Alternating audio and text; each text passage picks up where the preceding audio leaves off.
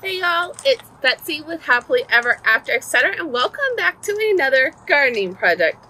So today we will be planting two new Proven Winners annuals. As always, this is not sponsored. I just really like their flowers. I picked these up today on a plant shopping expedition to try to find a few things that I did not find. Instead, I found these, and I'm happy with that. So I have a few spare spots, like right up front here and around my oak tree that still need a few annuals. Now, I'm not necessarily looking for big things. I'm looking for shorter plants for these spaces. I had pulled out some pansies in both of these spots. So to replace the pansies, which are our cold weather annuals, or what I planted for cold weather annuals, I'm looking for hot weather annuals. So these are things that have to be able to take full sun up here at the front of the border.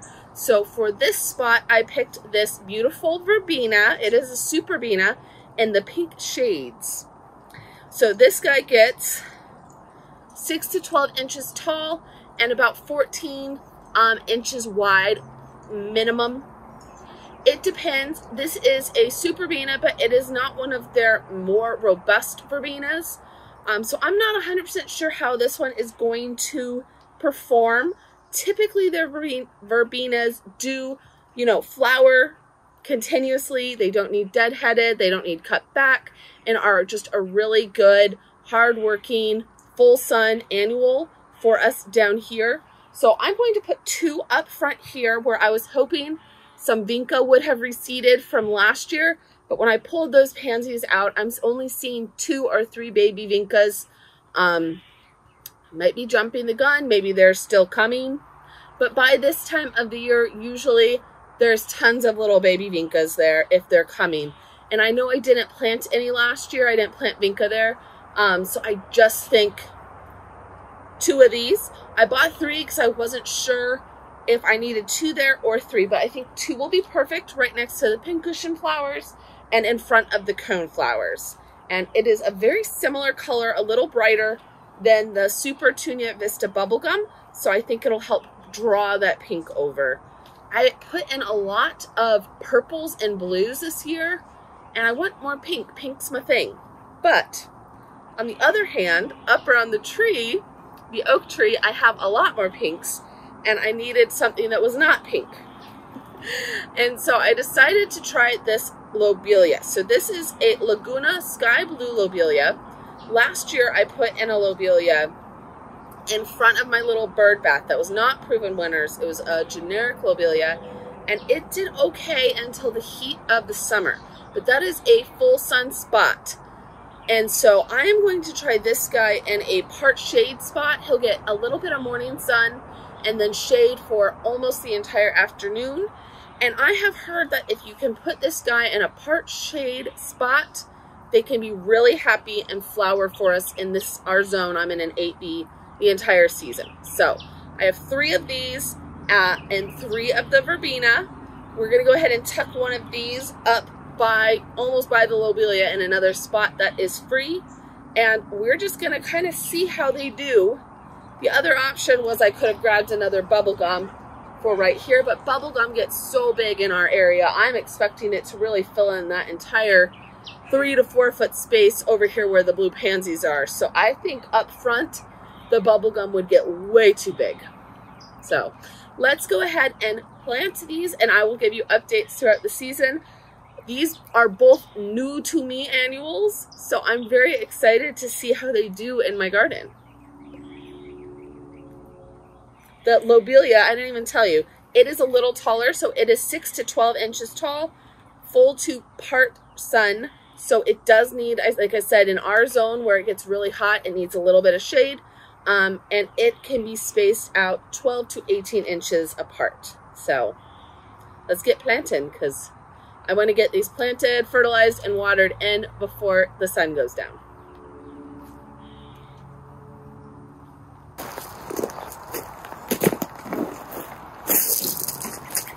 All right, so these should be pretty easy to plant. You can see one of the vinca babies here. There's just There's only a couple this year. So as much as I like free plants, 3 vinca will not fill up this whole space. So let's go ahead and plant these guys.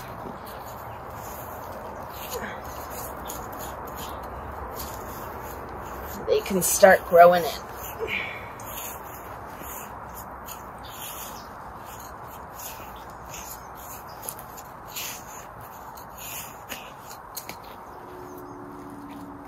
This guy is really low in his can. Look at that. It's like a whole 2 inches shorter than I would have thought he'd be. Still has plenty of roots, so I'm not concerned. But, you know.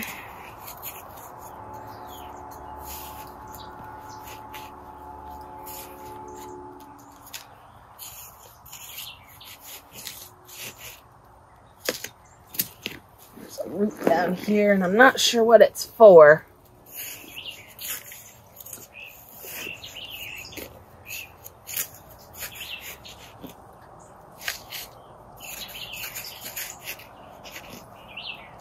Maybe the crepe myrtle tree, because it's a decent sized root for this area.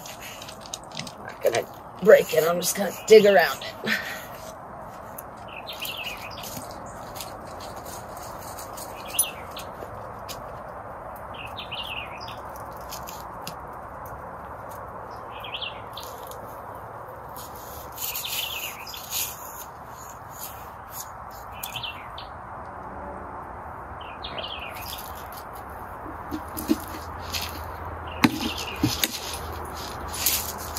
For some reason, it's been hard to find fertilizer this year. Is that just me?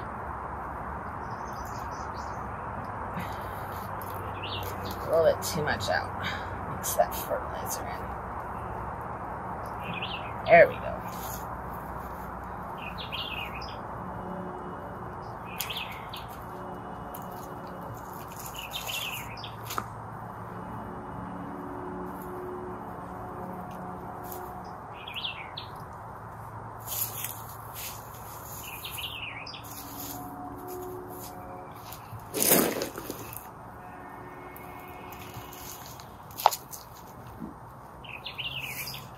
It's much closer to the pincushion plants than I thought it was going to be.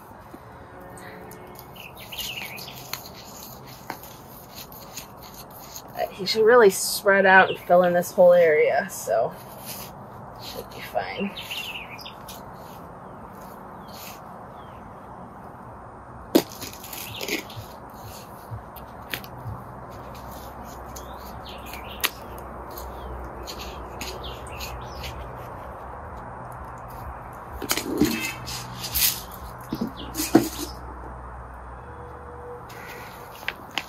Look at those pretty blooms. Hope they do well here. Here we go.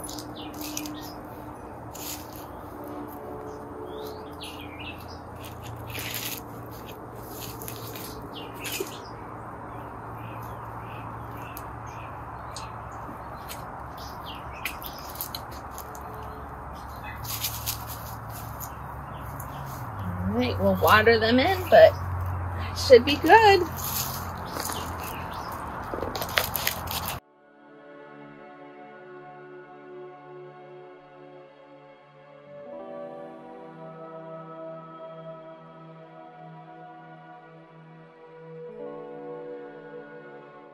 Alright, we started over here. We've got everything planted all the way to here. So, in between this loropetalum and my knockout rose here, I planted one of our pink shades, Verbena, Superbena, I guess I should say. You can see it has lots more buds, and I planted them right by a water emitter, so should be nice and happy here. We will see how he does. I've got some cosmos planted all back in here. So once these babies grow up, that should be a very pretty mix, and hopefully this guy will just kind of take over this whole space underneath those two plants. Then we have our blue Sky Lobelia.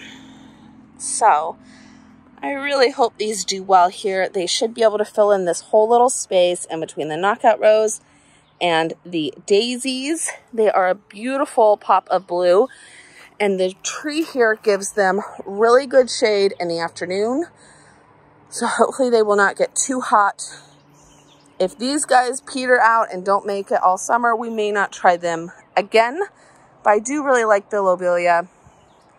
And I think these are going to be a better option than the generic ones we tried last year.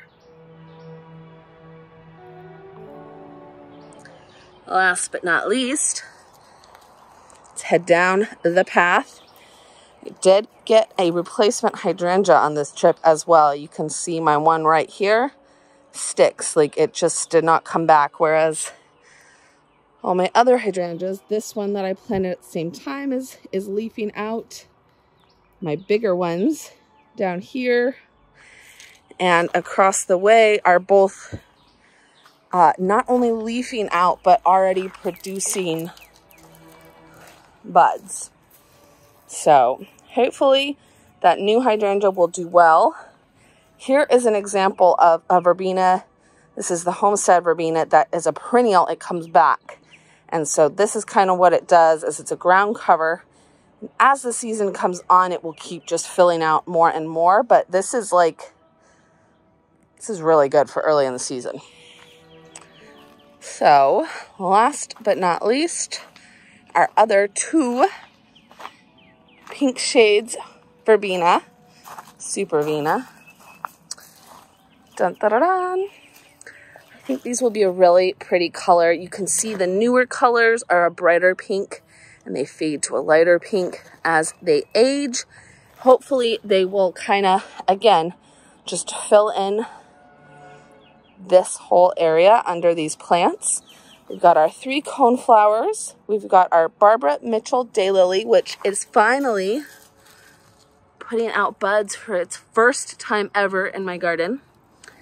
Pincushion flowers and the April Night Salvia that I just planted, and the blooms were just tired from being at the store, so I went ahead and cut them back when I planted them.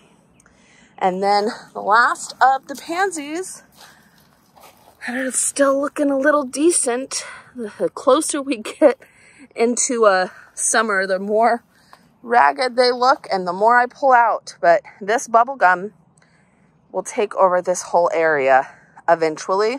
And so every week I just kind of pull another ring of pansies around it so that it has more space. And eventually they'll all be gone.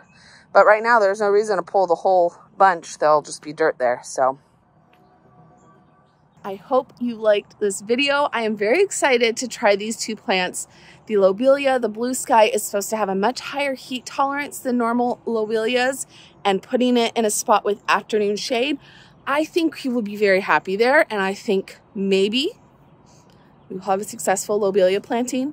And I know I love verbena, but this is the first time I have tried anything but the Homestead Purple, so I'm excited to try an annual verbena. I hear that they will bloom their little heads off, so let's give it a shot. Of course, proven winners are a little pricier than normal annuals, but I found these for $6 each, which that was great. Most of the proven winners annuals I find are $10 each, so that was $4 of savings, and they perform really well in our heat usually, so that's worth it, you know. If a little bit extra dollars means I get blooms all summer instead of petering out in July, I will take it. So I am going to go ahead and pull out a few more pansies and pop in a few more seeds, but first I'm going to water these in. So I will see y'all later. If you want to check out, I guess when I planted that Homestead Verbena last summer, I planted that last summer. It was one of the first perennials of the season. So if you want to check that out, I will link it right here. Bye.